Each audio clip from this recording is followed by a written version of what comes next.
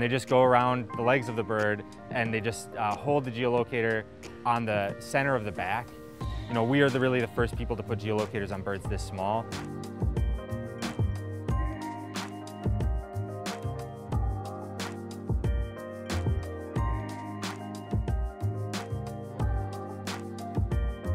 We're able to mark small birds and start to link these populations so that we can say, this population is declining and this one's not, but we can't find any good reason here in North America why that is. So where are they going and what's different down there that could be contributing to this? It's really identifying those specific locations, identifying now with this partners that we can work with on the wintering grounds and see if there's any way that we can enable them to impact the growth of these populations.